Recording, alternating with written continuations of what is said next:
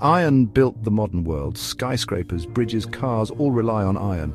But making iron is dirty and slow. Until now, Chinese scientists have developed a revolutionary method: flash iron making. This innovation could reshape the global iron and steel industry. Imagine a process 3,600 times faster than traditional methods. This is not science fiction, this is the reality of flash iron making. Traditional blast furnaces take 5 to 6 hours to smelt iron ore. Flash iron making does it in 3 to 6 seconds. How? By using a highly efficient chemical reduction process. This involves rapidly heating iron ore with the reducing agent. The result, almost instantaneous conversion of iron ore into usable iron.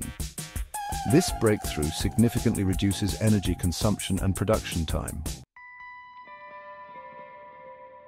The benefits of flash iron making are numerous. It significantly reduces greenhouse gas emissions. This is critical in a world grappling with climate change. It also lowers production costs, making iron and steel more affordable. Furthermore, it reduces reliance on high-quality iron ore.